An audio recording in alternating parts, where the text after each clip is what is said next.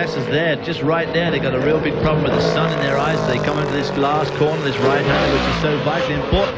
Everybody right up on the curb there. Dorsey Schroeder waggled the tail of his car as he came off there. So the tyres starting to give up on these cars now as we come on to lap 39, just starting out on the 40th lap. Tommy Kendall up with Dorsey Schroeder. Can he get by him? I mean, Boris Said it's not going to be easy to get by, I'll tell you that. Up the hill to the S as they come. Schroeder, your leader. Said is second. Kendall is third. 3 Fords. 1, 2, and 3 here at track where Ford is the official vehicle. So the Ford folks on hand have to be pleased at this. But Schroeder holds the advantage. There's Sharp in 4th spot. We lost Jamie Gallis and Paul Gentilozzi a few moments ago to that crash. Sharp apparently with not enough to get up and challenge the top. No, Scott Sharp sliding back away from those 3 leading Fords, and he can't be biding his time now because we're about to come up to lap 40 of 42.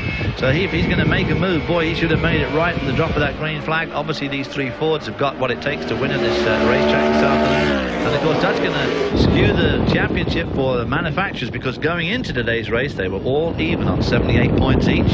So Ford are going to assume the lead of the manufacturers championship with just 3 races left afterwards. 2 to go this time by. Coming up to the main straightaway, there's your second place driver Said, who took the lead for a while midway through the race with a very strong move in the inner loop, but Schroeder able to get by him, out drag him on the main straight about 10 laps ago. So Schroeder your leader in the 12, Said second in the 14, Kendall third in the 11th car. The second and third place cars out of the Rouse shops, but everyone chasing Dorsey Schroeder, including Scott Sharp, who's back and forth. The front 3 cars seem to be incredibly evenly matched, don't they? I mean, I don't see much sliding around. Boris Said there sliding a bit, comes through there crabbing a little bit, so he's perhaps putting some heat into his rear tires. Tommy Kendall sitting back thinking, yep, you go ahead, Boris, you do that, and I'll just whistle by you with about 1 lap to go. Up to the loop.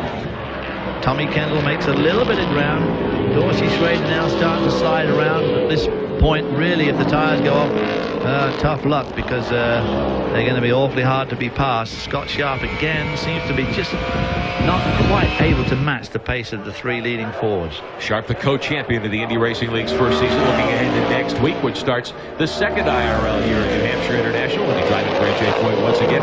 Good battle for 5th here. Ryan Simo and the Rain-X car, the car of Greg Pickett, battling for 5th. Pickett, a guy we usually see several times in the course of the afternoon. This is our first look at the number 6 automobile, the Rain-X Chevrolet, but a good outing for both Simo and Pickett as they get the white flag. 1 to go for the leaders. Here's Boris Said down into turn 1, taking a look inside last time around here at Watkins Glen this afternoon. Greg Pickett, incidentally, in his 138th start of Trans Am competition, 15 wins and 69 top 5 positions. So he needs to get around Simo if he wants to maintain or make that 70 top 5s. White flag waving as the rest of the field comes by. Schroeder still your leader. Simo back in 5th spot. Said is second. 3rd spot belongs to Kendall right now.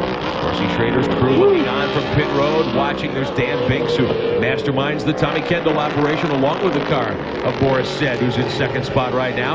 Through the carousel one final time. Short straightaway to come to turns 8, 9, and 10 here at Watkins Glen. Well, Boris Said obviously no team orders here to let Tommy Kendall through to get those vital points. So Dorsey Schroeder will extend his points lead. Kendall makes one last look inside on Boris Said, but he doesn't have enough. Lap car coming up. Dorsey Schroeder stretches the lead, and Dorsey will come to the stripe.